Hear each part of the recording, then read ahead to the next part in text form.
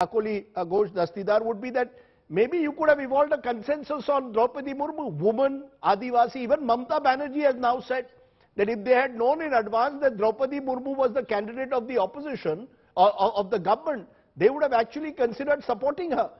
Do you believe that the Trinamool Congress also jumped the gun with Yashwant Sinha, that you could have perhaps waited for the government to announce Droupadi Murmu and then maybe supported her? We could have had a consensus candidate as President of India for once.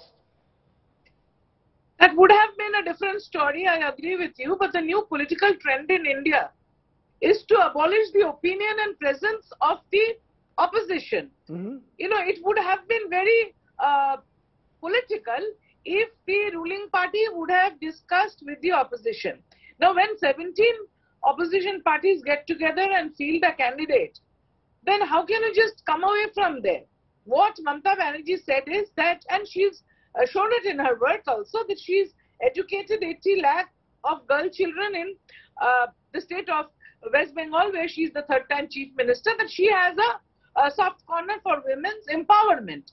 And also the Adivasi is very close to her heart, that we can understand that she's made 4 Adivasi elected MLAs ministers in the state. So she could have easily supported Droupadi Murmu.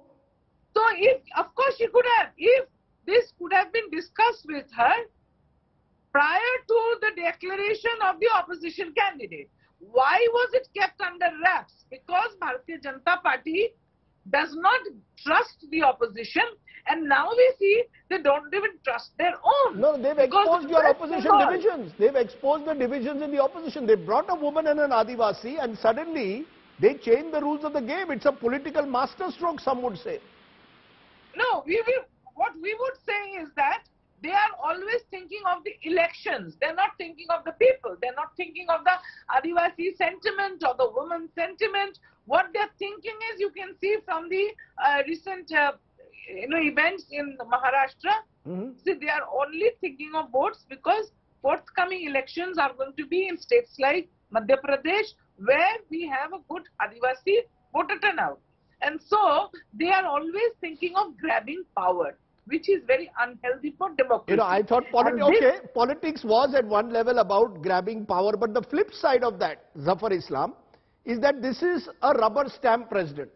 You criticized the Congress when Pratibha Patil was made, saying she's going to be a rubber stamp. Now the opposition is saying the same. Droupadi Murmu, she hasn't even had a press conference. She hasn't told us what she's going to stand for when she becomes president. In all the photographs, when she's with the Prime Minister is larger than life. Droupadi Murmu is in the background. She's a rubber stamp president, is the allegation which has been made by the opposition. You convenient. She's not. She's only there because she will never oppose what Mr. Modi says. Well, when the opposition has nothing else to speak, they know that they have lost. They chose the wrong candidate, Yashwant Sinha, while India had chosen the right candidate. And even the message was very loud and clear. For Congress spokesperson, where the TMC spokesperson has very candidly accepted that she was the right candidate. Perhaps if we could have announced earlier, then probably there would have been a consensus as well. But is she not a rubber stamp? Is she not a rubber stamp? Absolutely not. What is a rubber stamp? What you called Pratibha Patil. You called Pratibha Patil a rubber stamp, and Pratibha Patil had a longer political career in a way than Droupadi Murmu also has had. You must understand the background of Droupadi Murmu as well. She was also a cabinet minister in Odisha. She was a governor earlier. She knows how to conduct as a governor. She knew how to conduct as the governor in Jharkhand. Now she understands the responsibility to be charged as the President of India, and she will do that. Okay. You know, why make this kind of a statement just because she is a lady and she comes from a ST background? That's why she is being targeted. No. So you made, as I said, the BJP, sir, the BJP made the same accusation of Pratibha Patil, who was India's first woman president.